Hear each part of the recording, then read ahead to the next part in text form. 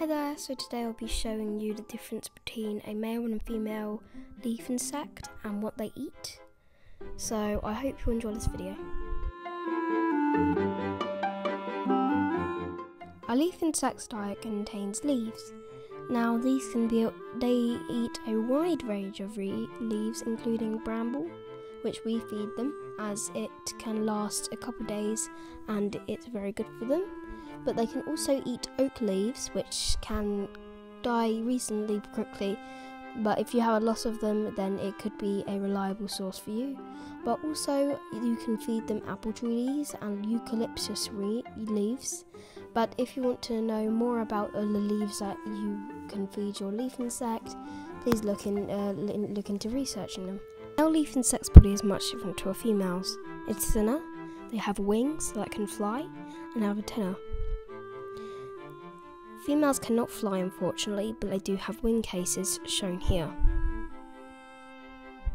Females are much broader and they have shorter antennae. Here you can see it walking along, and it is usually faster and they have a shorter lifespan than the females. You can usually tell if your leaf insect is a female or male at a young age. If their tail is thinner and smaller, it's probably a male. If their tail is wider and broader, it's a female.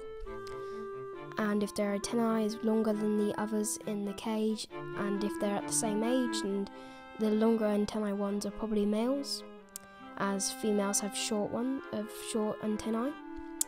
And if they have more developed or thinner wings, then that's probably a male. If they have kind of little wing cases near the top, or like little W-shaped connected wing cases, it's probably a female. And males and females, they shed skin to get to their final stages and to get older and get to allow their skin to fit their body, and they can get sadly stuck in their sheddings, so be prepared for that. They have to go through shedding as it's a stage of their life, and they do it every now and again as they grow. Thank you for watching this video. I hope this was useful for you, and if you do want to get a leaf insect, please look more into it.